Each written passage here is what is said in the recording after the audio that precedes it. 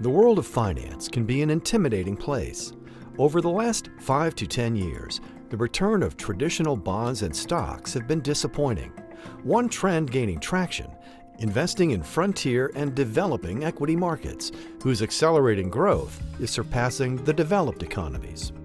Frontier markets are developing economies undergoing accelerating growth and major structural improvements.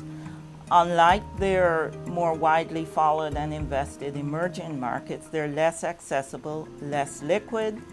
Depending on the index, they comprise between 33 and 60 countries with a combined market capitalization of about $1 trillion. Profitability of equity investments are ultimately driven by the underlying growth of an area. Frontier markets are expected to grow much faster than developed economies. According to the IMF, they're projected next year to grow at 6% versus 2% for developed economies. They also represent a region of over 1 billion people where they are younger, growing more faster, and urbanizing and getting richer, and represent a rich source of consumption for companies to profit from. Tina and her team believe that in a global macro environment dominated by uncertainties, frontier markets' relatively low correlation with the more well-known emerging markets offers investors meaningful diversification benefits. The way we navigate these risks are to identify managers with great businesses, are talented investors, but equally important, have local presence and can evaluate and negotiate the indigenous governmental, corporate, and corporate governance risks unique to each emerging market. Some of the things that we look for in companies in the frontier markets are strong balance sheets, sound management teams, with a vision and the ability to execute on their business plans. A company that we like is a distillery company in Sri Lanka. The company is trading at a price-earnings ratio of 2.5 times on an adjusted basis. They have cash on the balance sheet north of $69 million with a compounded annual growth rate north of 18%. Founded by Tina in 1996 and headquartered in Philadelphia, FIS Group is an asset management and investment advisory firm specializing in managing global equity portfolios, including frontier markets. The firm invests either directly in the market through the use of exchange-traded funds or by retaining smaller, talented investment managers that are combined into a fund of funds portfolio. What makes FIS Group unique as a fund of funds provider is that we are able to provide two sources of alpha: a top-down source from investment strategy and the structuring of funds, and then a bottom-up source from the security selection alpha provided by our managers.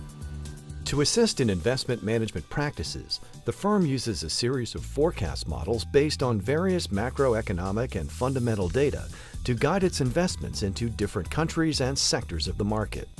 Since the economic crisis in 2008, the global markets have been increasingly dominated by geopolitical and macroeconomic events.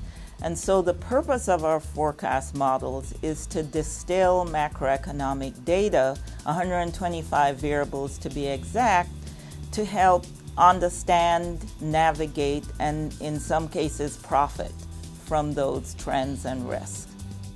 At FIS, what we look for in a great manager are managers that have the right group of people, that have the right culture, firms that have the right infrastructure and the right investment process. Having those three components, in our experience, led to successful results. I think at the end of the day, if you're trying to find a great manager, you need to think outside the box. You need to go beyond the traditional approach in selecting managers, because it requires more work and in-depth analysis to uncover those managers. Currently, we're in a defined benefit market The defined benefit market is changing as a result of pressures on governments to reduce retirement costs and shifting into defined contribution. We're going to expand into the defined contribution market and develop products for that market, such as a global tactical allocation strategy, but also we want to service our defined benefit clients, and we're developing a frontier markets product.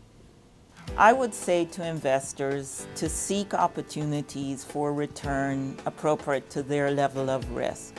So small entrepreneurial managers don't come in the trappings that traditionally are ascribed to success. Lots of assets, lots of people.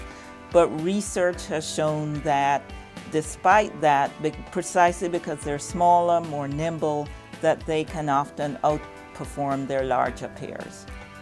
The world has changed. Investment strategies must meet the needs of today's investors. Learn more about FIS Group, your success, our passion. For more information, go to fisgroup.com or call the number on your screen.